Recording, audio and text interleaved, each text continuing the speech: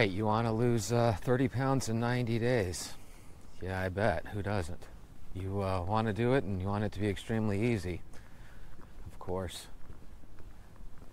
I can do this. I can make this happen. I can even show you. But the reality is, you know you, and I have a feeling I know you too. But anyway, welcome to Walk, Talk, Vent. Let's do this. Well, guys, it's time to check in with Chronically Stephanie. Now we've fast forwarded to week 7, and Houston, we have a problem. Hello, it's Stephanie. I am here for my week 7 check-in. I had gastric bypass surgery on September 9th, 2013, and my highest weight was 250 pounds, and my current weight is 201.1. I am so close to breaking that 200 mark, I can taste it. Unfortunately, I think it's going to be a little while longer before I break that mark. I usually tend to lose about 1 pound to 2 pounds a week. That seems to be my pattern, so I'm almost there. That's good. Some stuff that's going on right now is I want to talk about food getting stuck. I have gotten food stuck so much. Just in the past 3 days,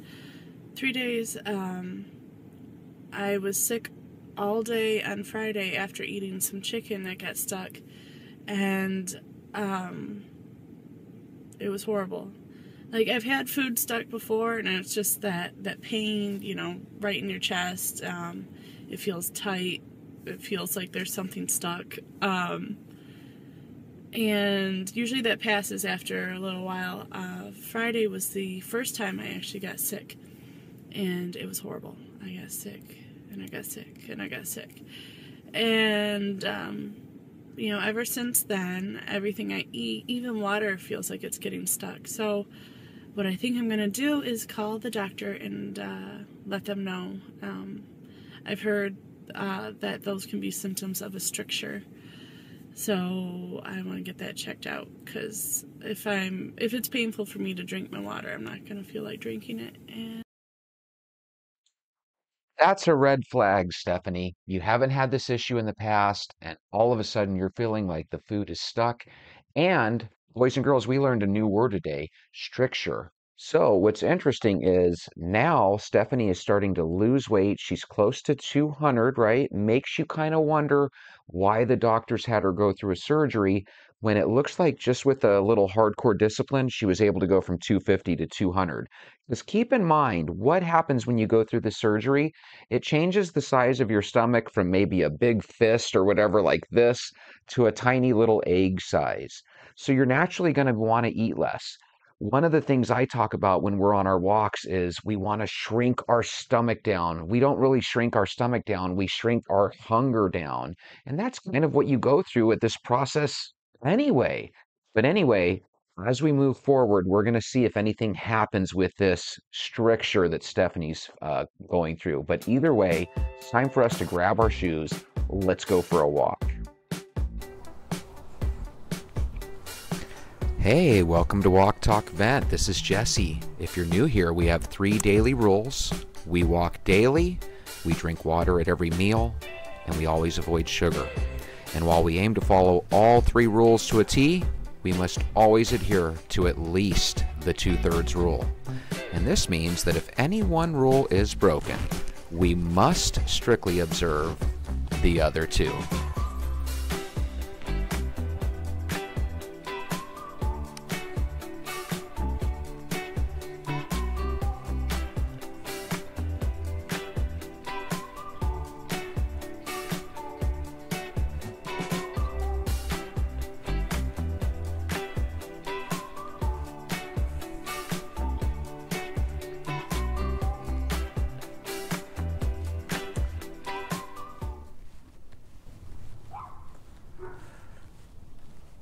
So imagine if you were trying to log into your bank And imagine as simultaneously as you're trying to log into your bank to check out your account and your balance and what have you, imagine a million other people were logging on right at that time, and how much pressure that could put on the bank's system, so to speak. And it can just kind of create a situation where it's just overburdened, right? And so the website for the bank would crash. Well, apparently this is what a lot of cyber hackers can do to our hospitals, to our electric companies and our electric grids, and just companies in general. They can literally have it where they can crash networks. And from what I understand, and again, I could be wrong, if you know more about this, type it into the comments. I find it extremely interesting, but from what I understand, imagine, if you will, you have a situation where maybe there's an illness, we'll call it just, the regular flu, that hits every year. And imagine it's a challenging flu where people are kind of filling up the ERs. Now imagine the hospital's system, as they're inputting new patients into the ER, imagine it being flooded.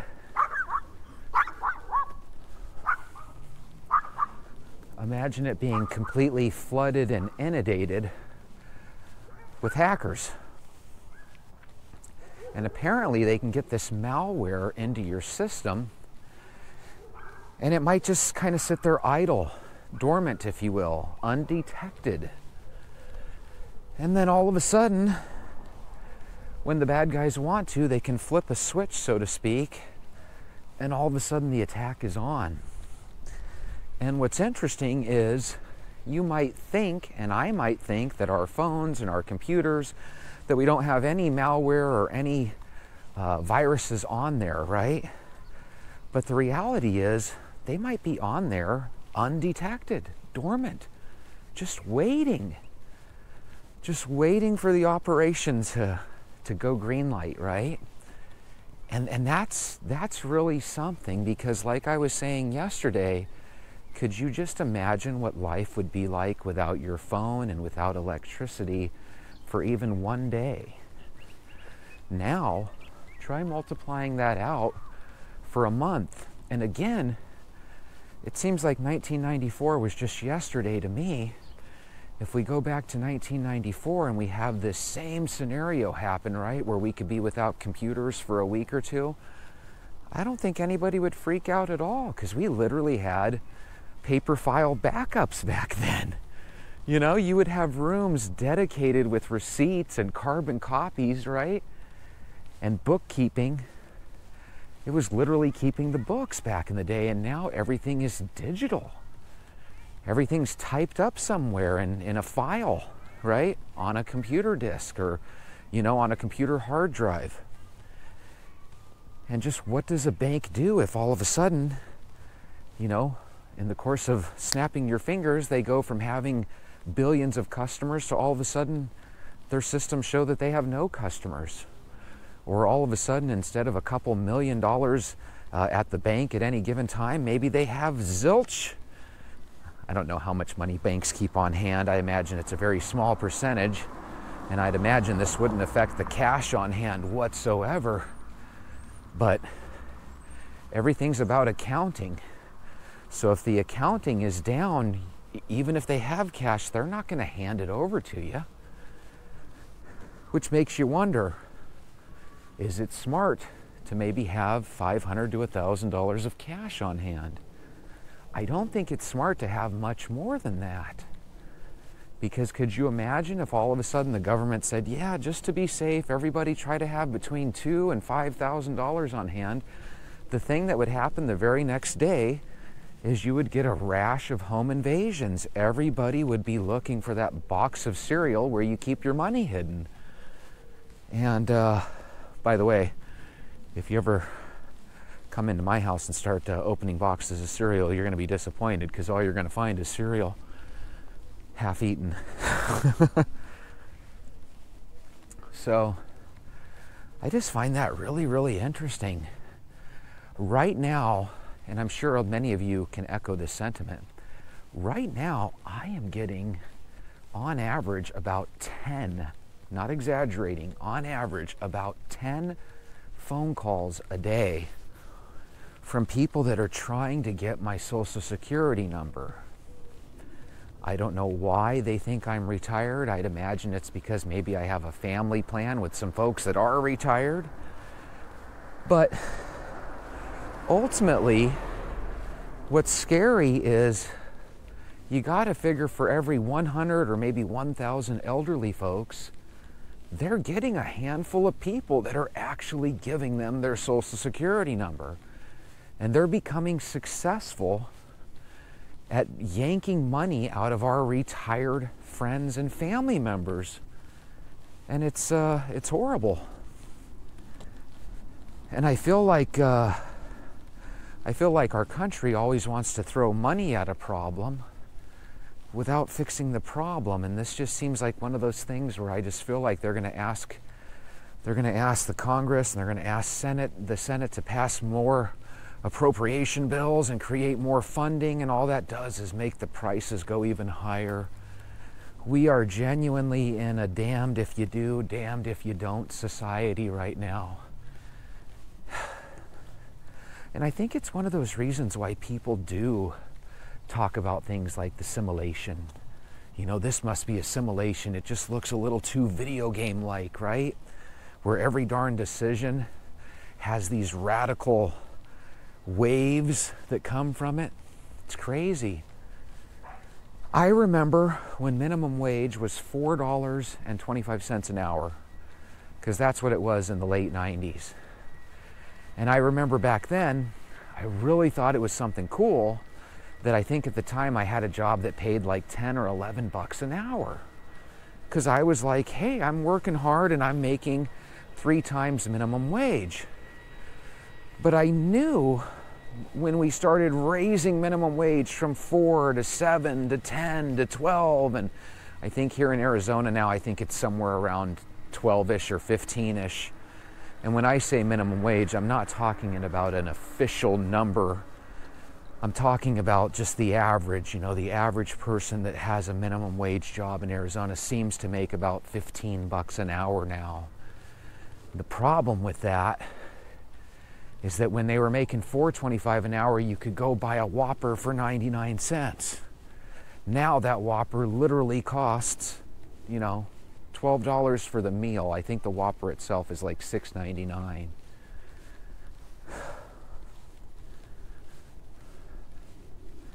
But to be able to go and get a Whopper meal in the 90s for 3 or 4 bucks, and now that same meal costs $11 or $12, just seems like a real shame, just so everybody can keep saying that they made higher hourly than they did the year before. And you figure we would learn as a society, but apparently not. Apparently not. There is one thing that you can do that no matter how expensive or how inexpensive life is, there is one thing you can do to save money, and that's minimalism. One of my favorite YouTubers is a guy named Austin Williams. He takes minimalism to an extreme. Basically, minimalism is about decluttering your life, right? And also not wasting money on frivolous junk that you don't need. And Austin takes it to another level, because even his shirts that he wears, instead of having different color shirts, which wouldn't hurt anything, he takes minimalism to a new level by literally having nothing but black t-shirts. Could you imagine if your wardrobe was nothing but blue jeans and black t-shirts, you know? But some people, to show that they really buy into minimalism and it's really changed their lives, some people will do those things, you know? So if you're really struggling with money and you don't really have money to invest, right? Because if you go to some gurus, they'll tell you, hey, your trouble is don't save money, invest it. Austin Williams is not like that. His thinking is, let's learn to live on less, so that no matter how much money you have, at least you're making the most out of it by not spending it on frivolous things. Now, believe it or not, I consider myself to be a minimalism, but the difference is I have a huge wardrobe. I have a bunch of shoes, I have a bunch of things that I like, but it's because I make goals. You know, hey, this month I'm going to buy a pair of shoes, whereas other people might say, hey, this month I'm going to save this money in this account, and then when it gets to a certain amount, I'm going to put it into an index fund or roll it into my IRA or whatever the situation might be. And you can definitely do that, but considering most of us are living paycheck to paycheck and many of us are drowning in credit card debt, one of the best things you can do to get the best percentage on your money would actually be to pay off those credit card bills. Now, if you're contemplating bankruptcy and you've done the analysis where you know the pros and the cons, it might be good for you to go ahead and file bankruptcy. One of the things I did when I was in my early 20s that really helped me a lot is I went to a consumer credit counseling, and they were able to consolidate my bills into one lump sum. They contacted all the creditors, and they were able to chop off the interest so that the money I was spending was going towards the balances. And I just remember what felt like an impossible mountain to climb. All of a sudden, like a year or two later, I was completely out of the credit card debt. And I believe if things haven't changed, they have it where you can even keep one credit card. I am a firm believer in banking on yourself. If you're still a teenager and you still live with your folks and you have a job, save all the money you can, because in the future, when you need to borrow money, it's really nice when you can just kind of borrow it from yourself, because you can charge yourself 0% interest. The credit card companies are never going to do that. If you're my age, in your 40s, you might have remembered, well, actually, I think this still occurs. You can do credit card transfer balances, right? Or balance transfers, excuse me.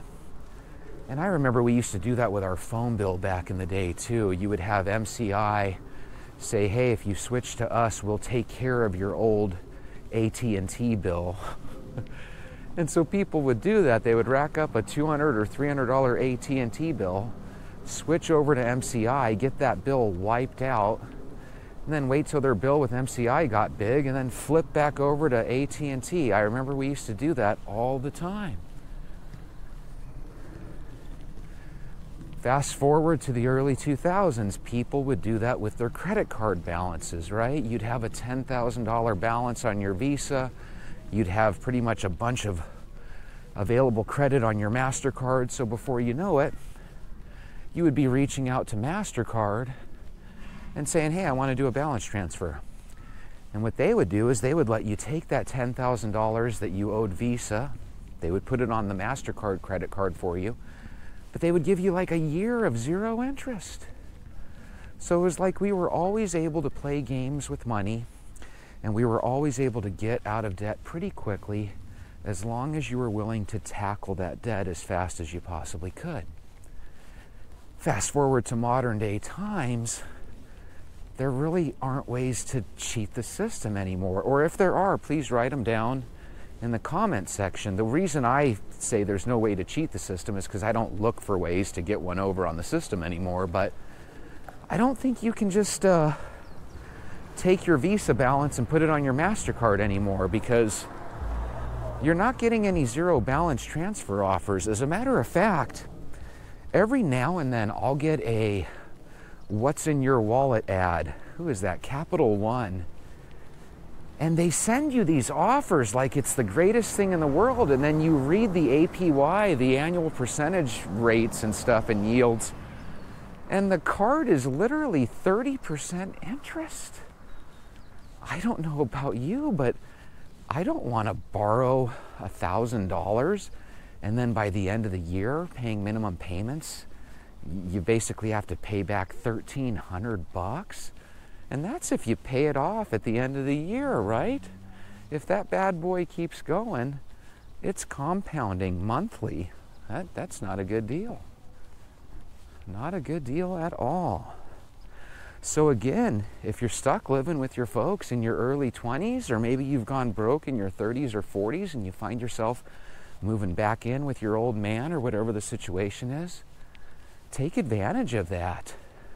Save your money, pay off every bill you can, because we live in a world where everything is expensive, and I don't see the prices going down anytime soon. I really don't.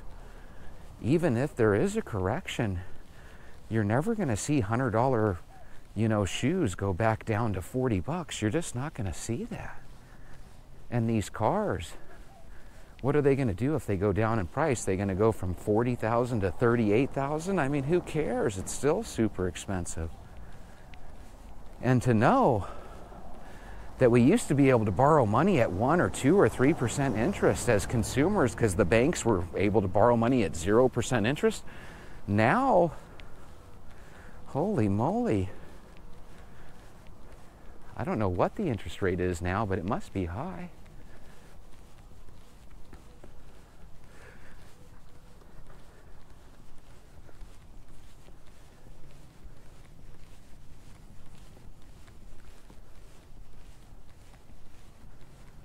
So we've got all these stresses, and these stresses financially, they put us in a situation where we can't buy an extra 48 pack of water. We can't buy $100 worth of rice and beans to put in the pantry. And that's terrifying.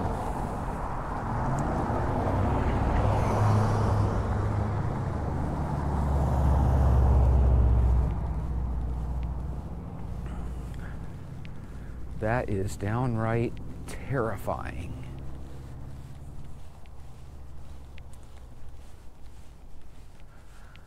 I watch every day how there's migrants in Chicago and New York City, and there's a lot of people that feel like they're being leveraged out, right?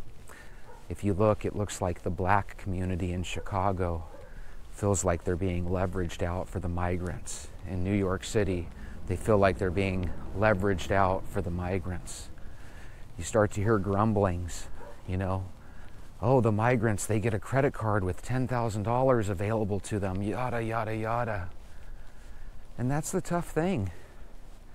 We live in this world where we hear these stories about these things that our government does, and all it does is add money to the debt, and it seems to add money to the inflation problems. Oh, it's really disgusting. I heard the other day that somebody in 1983 that was making $30,000, which if you think about it, that's not that much money, even in 1983. But that adjusts to like $130,000 nowadays. And that is just disgusting. It really, really is. The amount of money that we have to pay for different items, whether it be, fancy sports and athletic shoes for the kids, video game systems, the whole 9 yards, every single thing is so expensive. Yet when you find out about how it's made, you find out that it's not even made here in America where people are making $20 an hour and you can justify the price. It's made in, these towns where they're basically using borderline slave labor. And that blows me away. I used to do that same thing when I was younger. I would roll down my window as I drove through the neighborhood so everybody could hear the music that I was blaring.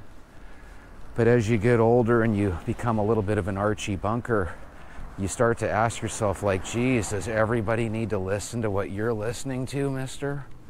It looks like junior high is getting out. I would have never walked this way if I'd have known that. It's already 5:15. What are these kids getting out now? These must be the kids in detention or something, or sports. Probably detention.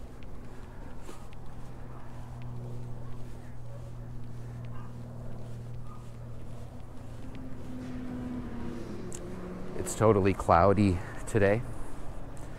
And I absolutely love when it's cloudy, but I'm not necessarily enthralled when it rains.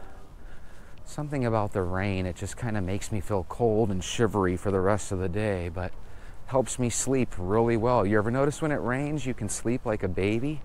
It's crazy too. I'll sleep an extra hour or two like it's nothing. And it's a good sleep. You wake up feeling energized, you know? At least for me.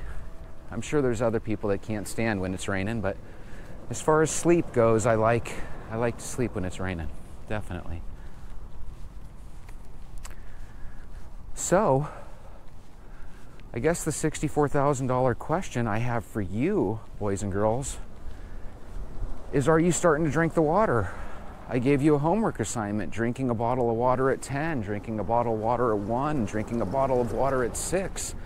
And I can guarantee you that 90% of you probably didn't do that. Yet, I'd be willing to bet half of you did drink water today, just not necessarily on a schedule. So that's not a big deal for you, but for the other half that didn't drink water, you gotta sometimes force yourself to drink the water, okay? Get yourself a 36-pack of bottled water the next time you're at the grocery store and start to obey my commands. So start to drink some water in the morning at 10 o'clock. Just guzzle a bottle, it ain't gonna kill you. Then repeat the process at noon or 1, and then repeat the process again at 5 or 6. We gotta get this water in you. If you start doing this consistently, you'll start noticing that when you take a piss, your piss is a lot clearer. I always like that too. When you get one of those really dark yellow pisses, you kind of feel dirty, you know? You start peeing clear, you feel like, oh my goodness, my system's cleared, my goodness, here I go. So let's say the aliens aren't aliens. Let's say they are just time-traveling humans from the future. If that's what we look like in the future, oh my goodness, we got to stop that now. The reason I think that the aliens, if they are real, which I'm not sure they are, but if they are, the reason I think they might actually be humans from the future is what we were talking about the other day. They might want to come down and have, not sex, but they might want to get genes from us at this point in our life before we started making bad decisions. Hey, how's it going?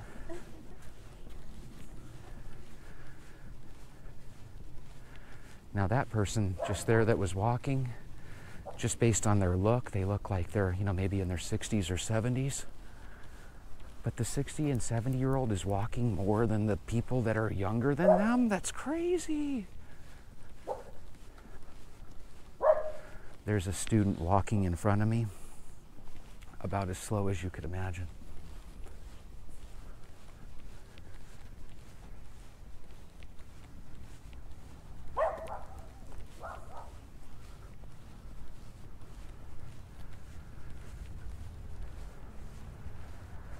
So, if you've been walking with me since day 1, you're on about your 4th day or so now.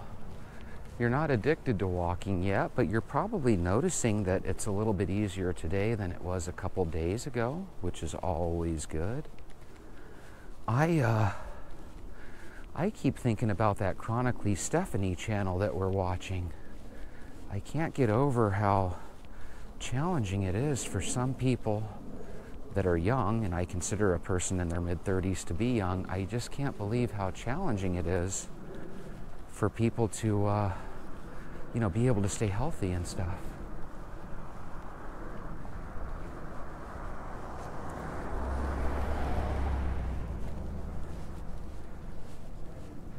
Normally I would go that way, but I don't feel like trying to outwalk the students, and I don't feel like talking with the student walking next to me the whole time.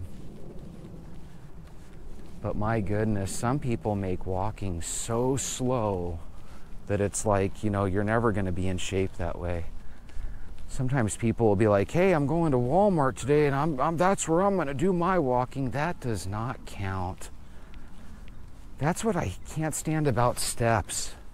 You put on a little pedometer on your waist and or on your phone or your watch, and all of a sudden you think you're accomplishing something because you took 1,000 steps at work.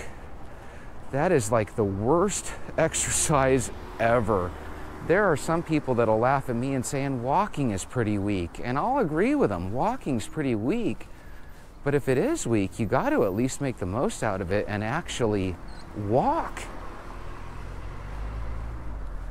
I just don't consider it walking when you take 15 steps, stop to chat, stop to, put something in your mouth, and then go sit down again for another half hour before you repeat that process. I just think that's the most worthless exercise ever. And I think it's being sold to people that they're doing something special. So just between you and me, if you ever meet a person that you want to walk with and they say, I'm not really into walking, but just so you know, I take 1,000 steps a day or whatever, just know that old Jesse here thinks they're full of it.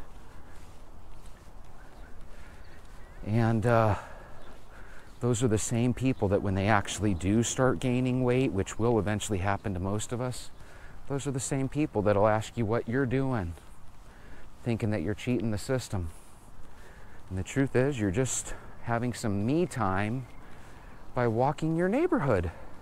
By the way, if you are in your 4th day, I'm hoping that you're taking slightly different routes each day. And if you are taking slightly different routes each day throughout your neighborhood, I'm hoping you're seeing some houses that look nice. You might even see some ways that the people manicure their lawns, and you might say to yourself, I like the way that looks, I'm going to do that to my house. It's funny how neighborhoods, and this one's no different, for as average as the neighborhood looks now, 20 years ago it wasn't so average. It was kind of above average. It was actually average then too, but it looked much nicer than it does now. If your neighborhood's kind of been dragged down through the last couple of years or decades, maybe you could share that with us in the comments. There's a couple of ways that we can improve our neighborhoods. We can start walking through them more. The more we walk, the more eyes are on the neighborhood, the more challenging it is for people to do crime. A lot of times people will break into the house because they think the neighbors don't care, because they think no one's watching, because they think there is no camera. Now the reality is there's cameras everywhere, but they don't catch everything. But if you can be out daily with your eyes open, it discourages people from wanting to jump into other people's backyards. So by walking, I think you make the neighborhood safer to a certain degree. Now don't get me wrong, you're not the police, so if you see something crazy, pull out your cell phone and make a phone call. Don't try to be a hero. Because golly, wouldn't it be crappy to get killed because you're trying to save someone's backyard?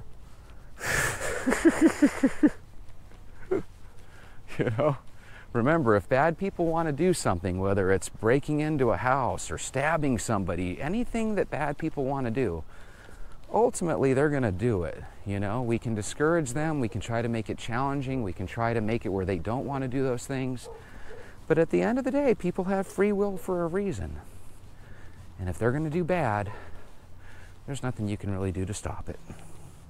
What you can do, though, to remedy it, is not become that type of person, right? We all have choices. When you go into your buddy's house and you see that he's got money on top of his dresser, this used to happen to me when I was in my 20s. I had a buddy that had a lot of money on his dressers, and occasionally I would pull $1 from him or a quarter or two, and I always saw it as no big deal, but looking back, that's pretty low. That's pretty horrible, actually. We shouldn't do that, especially not to our friends. I always kind of validate it by saying, I just took a couple quarters, no big deal. And it was quarters that I would use, right? I would go to the pool area and put it in the soda machine, pull out a Coke. Just another reason to quit drinking so many sodas. So you're not thinking about stealing quarters from people, As you get older, you start to acquire things, you start to pay your bills off, and then you go home and you realize, hey, that poker night, somebody stole my this, that, and the other, my trinket, whatever the case might be. That pisses people off. I can't stand thieves. But if I was going to be 100% honest, you know, when I was younger, I would probably, like I said, grab money off my friend's dresser like it was no big deal. That's not being a good friend.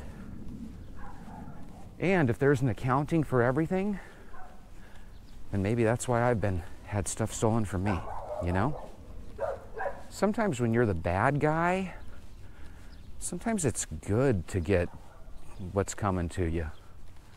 I believe there's a saying now that I love, because you hear it all the time. It's F around and find out. If you're a bad guy, you're going to keep effing around and you're going to find out one of these days. And that's a good thing. That's not a bad thing. If there's never anything to learn from it, if you never take an L, you never lose, you always get away with things, that's how the world gets evil. Justice. Every now and then you need justice. You need some justice to be served. That's why it's so irritating when you see the pictures of all these smash and grabs, right? Where you get like 100 teenagers and they break windows and start stealing everything. And sometimes they're not teenagers. Sometimes they're very much adults. It's frustrating. Because what happens when they do smash and grabs? They end up closing down those businesses. And so the people that are working there lose their jobs. Now they have to consolidate and find jobs elsewhere in the businesses that haven't shut down.